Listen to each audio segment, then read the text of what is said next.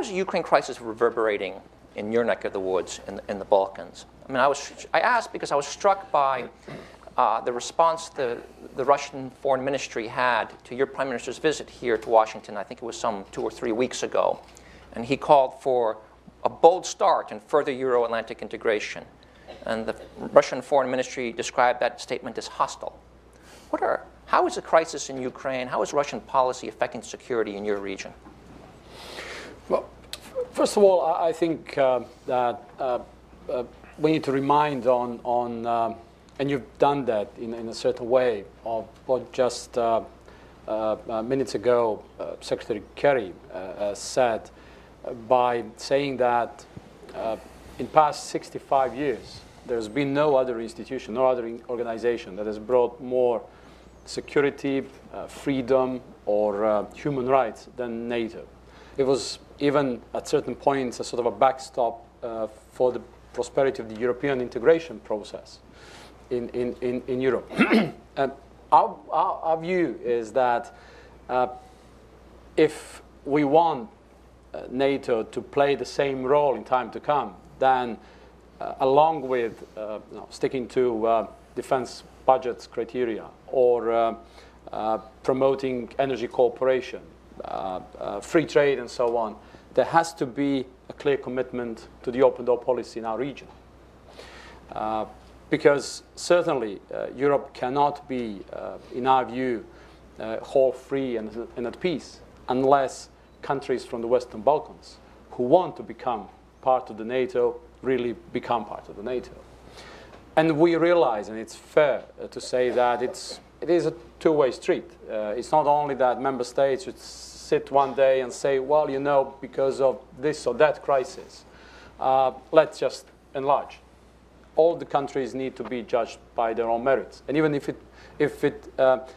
there was no Ukraine crisis, we would still be arguing that a very clearly set strategic priorities, referring to Montenegro, of eventually becoming part of the EU and part of the NATO, are in the best national interest of Montenegro.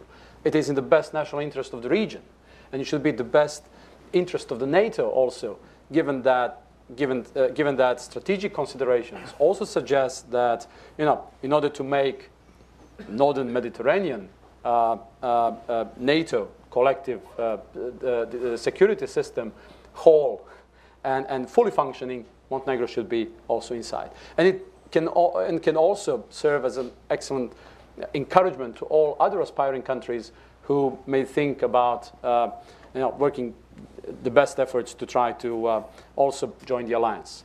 And it is a two-way street because we are aware that there's been a lot of things that we should do. There's been four key areas in which, according to our view, we've made significant progress. There is progress in the field of the rule of law.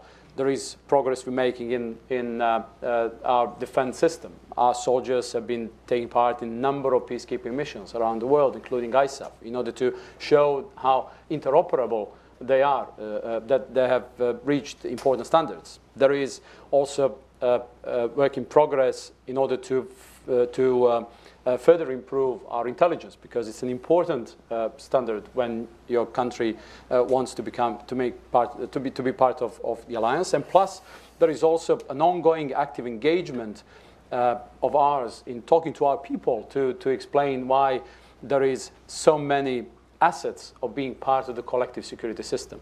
All of that together, put together, should at some point suggest that Montenegro is ready. We believe that we are good enough to be assessed, but and objectively assessed, we believe that we could continue the process of rounding off this whole system when referring to the security alliance and the Western Balkans. And plus, if you consider the invitation extended to Montenegro, for example, the next summit, that doesn't mean that we should just then sit back and relax. It will take at least 2 more years to become a full-fledged member state, because there is a process to follow. And in those 2 years, there is also enough of space to do many other things. So by doing all of that, I think again, and I'm coming back to the main point, is that there is an excellent chance to further, by committing to the open door policy, we all together further improve the security, the stability of our region, and then in a way preempt any future crisis, any new different threats to appear, because our system altogether, our joint system, would perform in a better and more solid way. Minister Lukšić, I'm going to throw the same question to you. Do you share that position? What would Montenegro be? And granted, you have a very small military, but are you willing to make that symbolic contribution or small operational contribution? Yeah, and you suppose that NATO will make the decision of organizing a mission or something like that? Well, NATO has. I mean, there are NATO contingents going into the Baltic Sea. We're beefed up operations for air policing. For what reason? Because Secretary Kerry said that they want to prove the allegiance to Article 5. Mm-hmm. So the point is, as far as I read it, but I guess Cristiano Dittmer are better to read that because they're NATO member states. The point is to show that the alliance agreement is there to stay. So if anybody threatens to take away a piece of NATO member state, then has to be faced with very grave consequences. So we are showing the commitment to the alliance. Ukraine is not a member state of the NATO. Mm-hmm. And we've heard every now and again that nobody thinks about any sort of a military solution.